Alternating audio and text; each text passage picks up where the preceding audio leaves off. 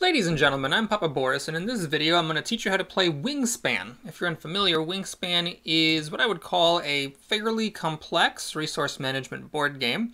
It's about birds, and I'm using the newly released Wingspan app as my assistant in teaching you the rules.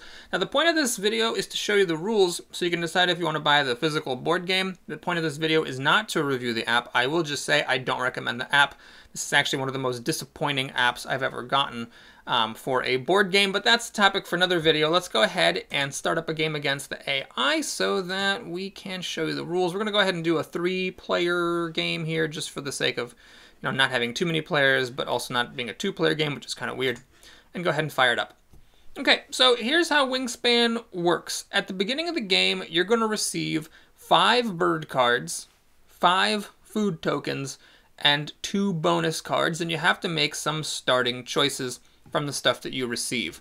By the way, this app, just speaking of bad things about the app, it actually does the beginning of the game wrong. The way it's supposed to work is that everybody makes their choices simultaneously, and then you select a starting player after everyone's made their choices. In this app, however, a starting player is chosen at the beginning, and everybody makes their choices in player order. You are not, however, supposed to know what the turn order is when you're making these start of game choices. Any hoodle. Let's take a look at how this works. So there's a huge deck of bird cards which are at the heart of this game. Without getting into too much detail now, these bird cards just pretty much define how the game plays, and it's one of the most charming aspects of the game. You get 5 of the bird cards to start with from this gigantic shuffled deck of bird cards, and you also get 5 food tokens, one of each type. There's colloquially berries, fish, worms, rodents, and grain. These are like the things that you spend in order to play bird cards, which we'll talk about in more detail later, but just as a quick example, this Savannah Sparrow, to play it, you either have to pay a centipede or a grain. That's kind of how it works.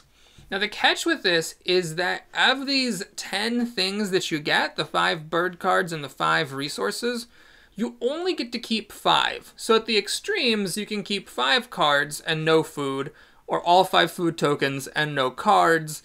Most of the time, you'll probably take like 2 of one and 3 of the other, or something along those lines. Now keep in mind, for this video, I'm not playing strategically at all. All of my decisions are based solely on illustrating things. So to that end, I'm going to keep cards that are designed to illustrate stuff. Please do not, under any circumstances, take anything in this video as like an indication of, how to play the game well. So what I'm going to do is I'm going to keep these 2 bird cards for illustration, and we're going to go ahead and keep these 3 resources. Now, while you're making this decision, there are some things that you're allowed to look at. There is a bird feeder, which will have 5 dice in it. The 6 sides of the dice are a worm, a grain, a berry. There's a fish side and a rodent side. So basically there's 5 sides, 1 for each of the 5 food resources. And the 6th side is a grain/worm. So when you choose that die, you get to pick either a grain or a worm. This means that the worms and the grains are slightly easier to obtain than the berries, the fish, and the rodents. You're also allowed to look at the bird tray. There's all the cards that are not dealt to players at the beginning of the game are left in this shuffled deck, and 3 of them are laid out face up. This is similar to Ticket to Ride, as we'll see later. When you're drawing cards, you can either draw random ones from the top of the deck, or you can choose from the ones that are face up. So you're allowed to look at what's available on offer when you're making your choices for what cards to keep and what food to keep. And you're also, again, allowed to look at the bird feeder as well when making your starting choices. Another thing that you're allowed to look at when making your starting choices is your bonus cards. At the beginning of the game, in addition to the bird cards and the food that you get, you also are given 2 bonus cards at random from the deck. And these are pretty familiar if you've played any number of other resource management board games. They're basically cards that give you points at the end of the game for meeting certain criteria. So for example, this one, birds that have the random food symbol give you 2 points each at the end of the game. The feather symbol in this game, by the way, means points. Birds that eat berries, if you have 2 or 3 of them at the end of the game, you get 3 points. If you have 4 or more of them, you get 7 points. And if you don't have any of them, or 0 or 1, then you'll get no points. So you kind of get how that works. And you get to look at this while you're making your decision for keeping the bird cards and the food. And you're also allowed to look at the food tray and the bird tray. So again, for illustration purposes, not for any other reason, I'm going to go ahead and keep the omnivore export here, and we're going to go ahead and finish that up. And so now the game begins. Now, the way that this game works is that there are 4 rounds, and in each round, beginning with the starting player and going clockwise, everybody takes turns one at a time until everyone has taken all their actions. At the end of the round, the first player token moves clockwise, so it's a different starting player at the beginning of every round. One neat thing about this game is that the number of available actions decreases by 1 every round. You have 8 actions in the first round, but only 7 in the second, 6 in the third, and in the fourth round and final round of the game, you only get 5 actions. It goes 8, 7, 6, 5.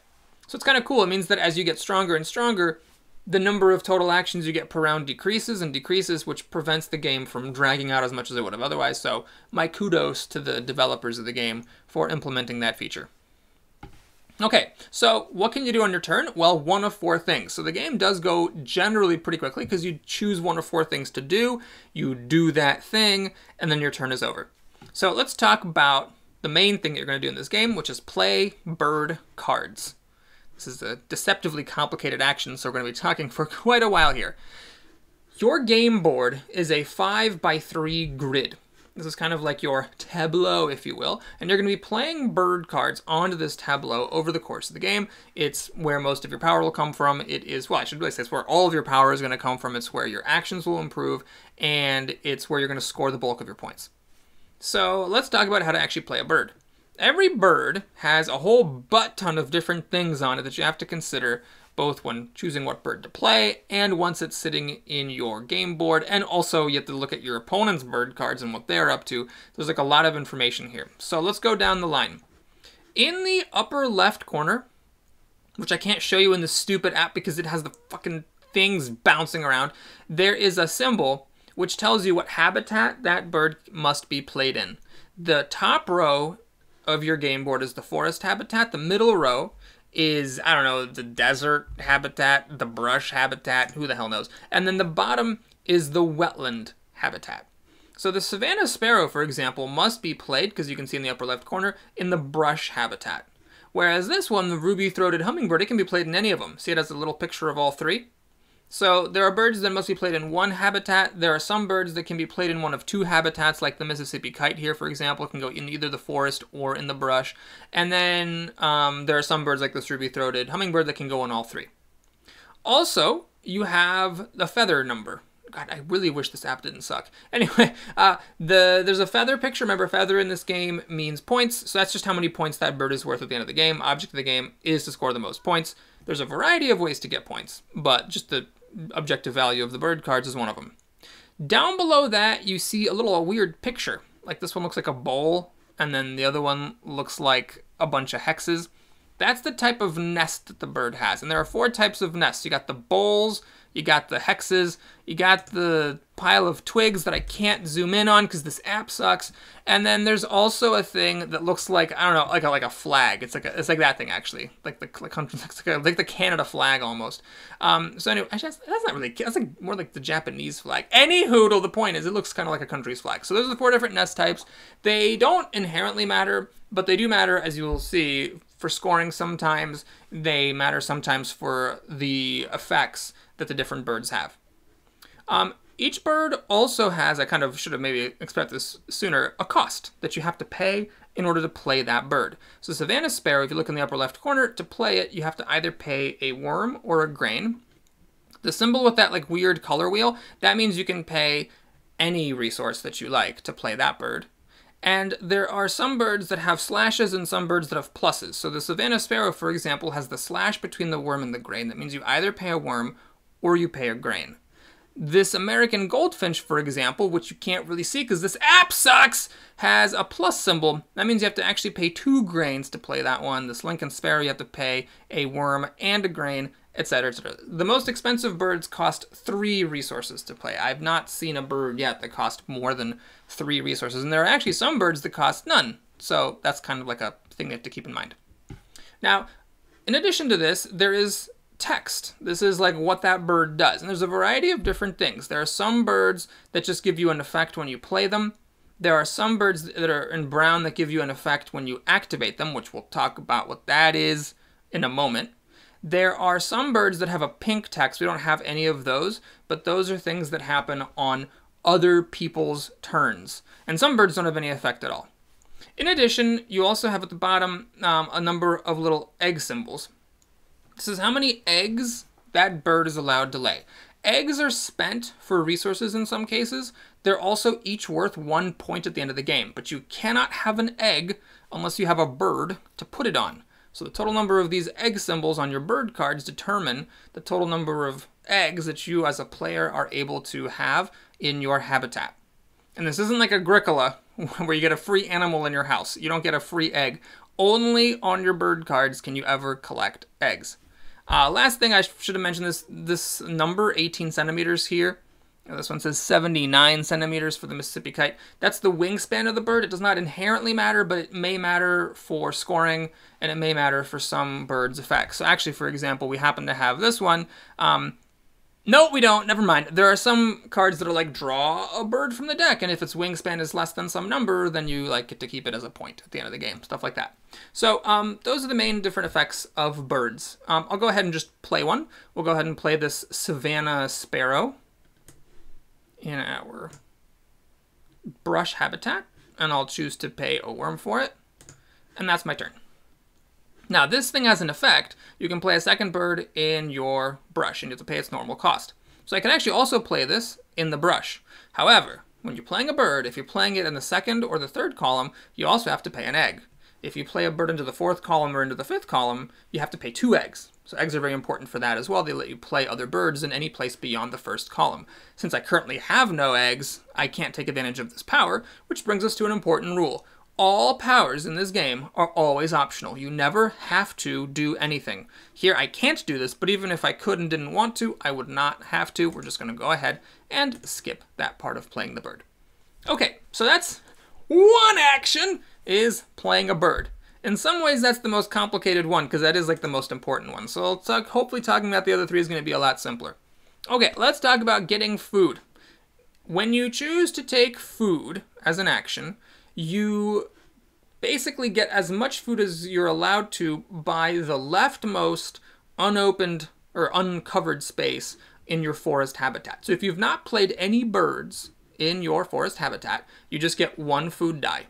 If you manage to make it so that your first 2 spaces are filled, so that this is the leftmost unopened or uncovered one, you're going to get 2 dice. If you manage to get all the way to here, you get 3 food dice.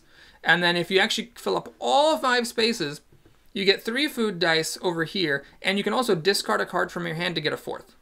So in the food row, you're either getting 1 die, 2 dice, or 3 dice, and in kind of like the in-between spaces, you're given the option to discard a card from your hand, that's the symbol, to get an extra die. So how does getting a die actually work? Well, the way it works is, you choose one of the dice that are in the tray. So I'll choose, for example, to get another worm. The die is removed from the tray, but the die itself is not the resource. The die just tells you to take that type of food from the supply. And according to the rulebook, the supply is unlimited. So there is no limit to how many total worms can be in the game.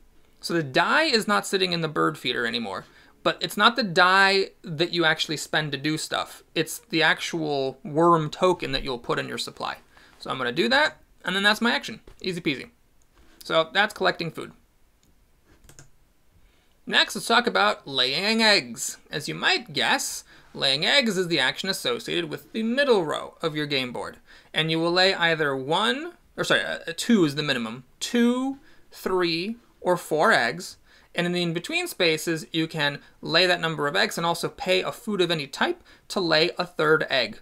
So if I choose the laying eggs action, I can lay 2 eggs on my Savannah Sparrow, and I'll also pay a worm to lay a 3rd egg, which I will also lay on the sparrow, which fills up my sparrow completely. And then I'm done with my turn. Just like with food, the number of eggs you lay and whether you can pay a food to lay an extra egg depends on what the leftmost uncovered space in your brush row is. So this is why it's useful to get a bunch of birds in one row. It permanently increases the power of that action for the entire rest of the game. The next action that you can take, and this is the 4th and final one, is to draw cards. When you draw cards, you might see where this is going.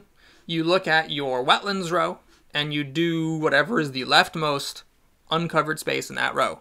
So either you draw one card, you draw a card and can pay an egg to draw a second, you draw two cards, you draw two cards and can pay an egg to draw a third, or you draw three cards, or if you've put a bird on every single space, you can draw three cards, and heck, you can even pay an egg to draw a fourth card. So if I choose this action right now, I will draw one card. Instead, just for illustration's sake, we're going to go ahead and play this ruby-throated hummingbird. This one can be played in any habitat. I'll go ahead and, for illustration purposes, play it in my brush. So a couple of things have to happen. First, I have to pay a food of any type. I guess I'll go ahead and pay a fish. It's probably a stupid idea to do that, but I'll do it. So we'll do that. I also have to pay an egg because it's in the second column, and this is a really easy rule to forget about, and also really, really screws you over when you do forget about it. Because it's in the second column, I have to pay an egg to place it there. And remember, to put it in the fourth column or the fifth column, you have to pay 2 eggs for that bird. That's why laying eggs, or among the reason, is a very, very important thing. And so now for the rest of the game, I will just lay 3 eggs, if I have space, whenever I take the laying eggs action. Notice now that my bonus card is worth 2 points. Birds that eat a wildcard food are worth 2 points for me secretly at the end of the game. And I've played one that is a wild food eater. So it's not the ones that are in your hand that matter, it's the ones that are actually in your tableau. So now, just to illustrate, I'll go ahead and draw a card. You can draw one of the face-up cards, or you can draw a card from the deck. So we'll go ahead and grab this guy, put him in the hand, and that's that. One thing that is kind of important is that when you draw cards, you do not refill as you go like you do in Ticket to Ride. So if you have, let's say, the ability to draw 3 cards and you take 1, you don't get to see what its replacement is. You have to keep taking the face-up ones or start drawing from the deck. At the end of your turn, if there are fewer than 3 cards in the offer, then you replace them for the next player. And now there's also a rule I didn't talk about for gathering food, which is you might have wondered, well, how do the dice in the bird feeder get replenished? So conveniently, this actually came up, so we'll go ahead and take the food action now. If, when you're drawing food for any reason, all the dice in the feeder are the same type, which can sometimes happen randomly, but is guaranteed to happen if there's only 1 die left, because, you know, if there's only 1, they're all the same type, then you may, before you draw your die, re-roll all the dice and put them back in the feeder. So there was only 1 die left when I took this action, so I chose to re-roll, and now I'm going to be like, ah, yes, I need lots of worms and grain. So I'll take one of these grain/worm dice, I'll choose a worm from it, and that's my action. Okay, so that's the actions. Just to recap, you can play a bird, which has a whole bunch of shit involved. You can get food from the bird feeder. You can lay eggs on your birds, or you can draw cards from the bird offer or from the top of the deck. So what are the other rules that you have to know? Well, scoring. So what happens at the beginning of the game is you draw 4 random scoring cards, 1 for each round, which dramatically increases the game's variability and replayability. These things determine bonus points that are paid out at the end of each round before the next round starts. In this particular game, this is random. This is not what is always the case. Whoever has the most points, whoever has the most eggs in the flag nests gets 4 points. And whoever has the second most gets 1 point. And third and last gets diddly. You can see that the points increase as you go along. So for example, in the 4th round, whoever has the most birds in the woods gets 7 points, second most gets 4 points, and third most gets 3. If you're a seasoned board gamer, you might be wondering, okay, what about ties? The way that ties work is that if there are 2 people tied for first, then you add the first and second point values, divide by 2, and round down. So for example, if there was a tie for birds in the brush in the second round, you would take 5 plus 2, which is 7, divide by 2, which is 3.5, and round down to 3. Each player involved in the tie would get 3 points. And then the third place player would still get 1 point. If 3 or more players are involved in the tie for first, then you add up all the point values and you divide by the number of players involved in the tie, and again you round down. So if, let's say, 3 players are in a tie at the end, because let's say 3 players all filled up the woods, so they're all tied, 5 birds in the forest, you would do 7 plus 4, which is 11, 11 plus 3 is 14, divide by 3, rounded down, which is 4, so all 3 of those players would get 4 points at the end of round 4. But that's just one way to score points through these end of round bonuses. You also get points just on your birds, because remember, almost every bird is worth some number of points just by being in your habitat. You get points for fulfilling the requirements on your bonus cards. Every egg that is on a bird at the end of the game is worth 2 points. And you may also, it's called caching food or tucking cards. There are some birds that have you like collect food on them. There are some birds that have you collect cards under them. All that stuff is also worth points at the end of the game. So at the end of the game, whoever has the most points, when you add up their eggs, their bird values, their bonus cards, their end of round scoring, and then any other effects that they might have gotten from their birds over the course of the game, is the winner. And that's Wingspan.